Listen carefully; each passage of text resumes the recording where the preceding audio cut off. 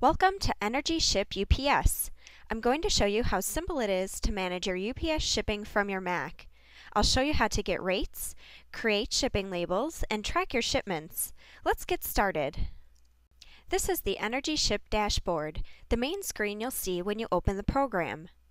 All new shipments default the sender to the address you registered with. Your bill to will also be to your UPS account. Service type, package, and weight will be based on your preferences. Any of these can be changed anytime before you create the shipping label. Let's add the ship to address for this package. NRGship integrates with your Mac address book, so it's simple to open and view your addresses and locate the person you are going to ship to. Click once to set the shipping address, phone, and email of the recipient. Aside from the address book, you can manually type the ship to detail or copy and paste from an email, a web page, or from your order management system.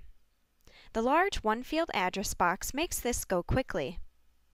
Check this box to automatically send UPS Quantum View email notifications to the recipient.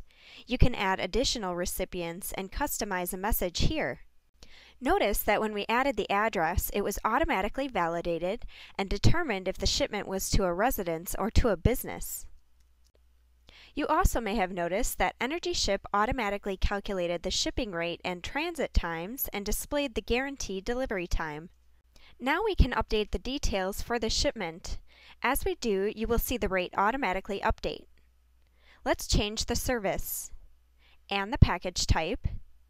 I'll capture the weight from my USB connected scale. You can also just type it in. I'm going to insure this package for $125 and add delivery confirmation. Notice that some options are grayed out. NRGship will only allow you to select options available with your selected service. You can see that the rate automatically updated and that it breaks out the service option costs.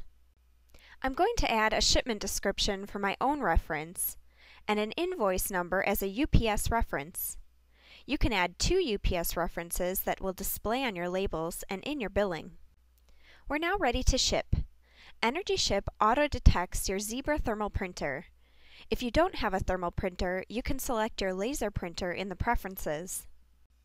Now that we've shipped, the shipment record cleared out and you can see the tracking code for the last shipment here. Click here to track and review shipping history. Shipments are displayed as printed, delivered, or voided. You can search on recipient name, address, and the description field using this search box.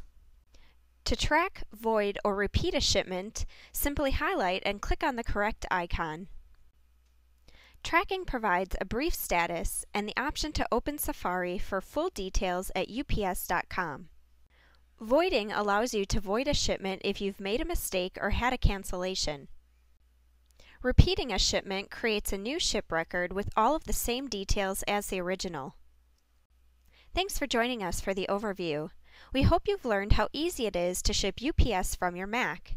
If you haven't already, download NRGship UPS for a free 15-day trial.